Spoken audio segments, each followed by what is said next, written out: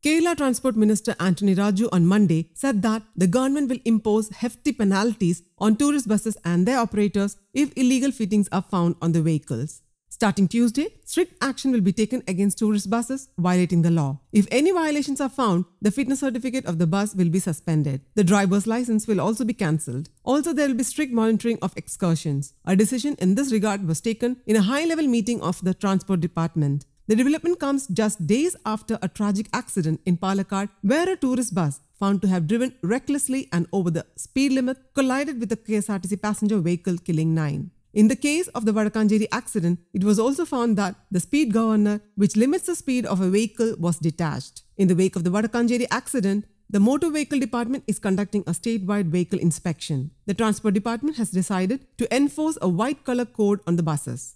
Contract vehicles should be painted white with blue borders. The minister urged all such vehicles to switch to this paint as soon as possible. Colors other than white will be banned. Meanwhile, Transport Minister Antony Raju responded that the cause of the accident in Vadakanjeri was the excessive speed of the tourist bus and the negligence of the driver. He added that a criminal case will be filed against those who remove the speed governor system of the vehicles and a fine of ₹10,000 will be imposed for illegal alterations. The new changes are to enforce strict adherence to the law, the minister said. The Kerala High Court too had made a directive on similar lines. It urged for the cancellation of fitness certificates of modified vehicles. The government welcomed the court's order and said it will be strictly implemented. A super check cell has also been formed to carry out surprise inspections. If the vehicle is found plying on the road with modifications, all officers involved will be penalized, the minister said. Apart from vehicle checks, there would be random inspections jointly by RTO officials and excise department to catch those driving under the influence of intoxicating substances, the minister added.